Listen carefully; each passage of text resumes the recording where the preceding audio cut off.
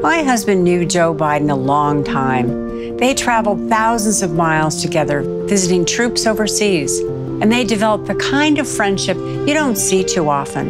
In the Senate, they disagreed on almost everything. They'd fight like hell on the floor, and then they'd go eat lunch together, because they always put their friendship and their country first. Now more than ever, we need a president who will put service before self. A president who will lead with courage and compassion, not ego.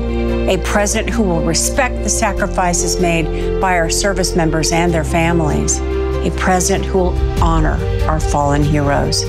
And a president who will bring out the best in us, not the worst. Joe Biden's dedicated his life to this country and working across the aisle to get things done. Joe will always fight for the American people, just like John did. I'm Joe Biden, and I approve this message.